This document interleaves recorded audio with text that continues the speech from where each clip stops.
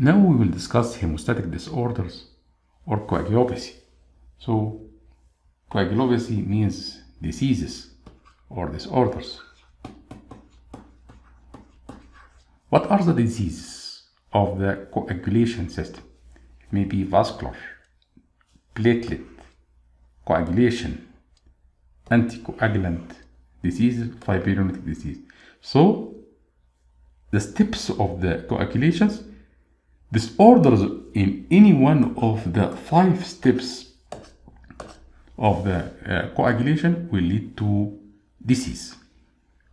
The diseases may be inherited from the mother and father to the baby, or acquired from the environmental,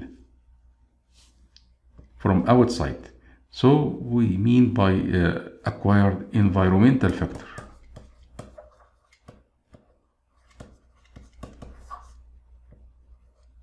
Environmental factors by inheritance. So in inheritance we will discuss the genes and the chromosomes. And in some diseases we'll find that the acquired will affect and leading to genetic or inherited. The diseases may be quantitative or qualitative. Qualitative means a function,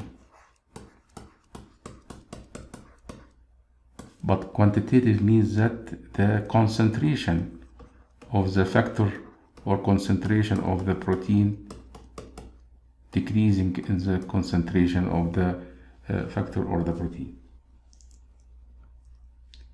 Bleeding disorders. In bleeding disorder we have to investigate. We have to investigate the patient. So investigating what? History. First one, history of bleeding tendency. How? Patient of bleeding need to be investigated to the type of bleeding. From where is the bleeding? From the skin? From the mucosal surface? Like bruising, collection of blood under the skin, epistaxis, blood from the nose, gum, bleeding, menorrhagia, blood, excessive blood loss from the uterus in the monthly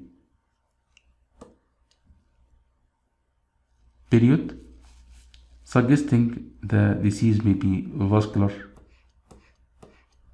or platelet. So now, according to the site or the type of bleeding, we can check or can know it may be vascular or platelet problem. Bleeding subcutaneous, like hematoma, collection of blood, or hemarthrosis, collection of blood in the skin, under the skin, or collection of blood in joints, here joints. It may suggest the coagulation factor deficiency, like hemophilia. Hematoma, hemarthrosis, hemophilia.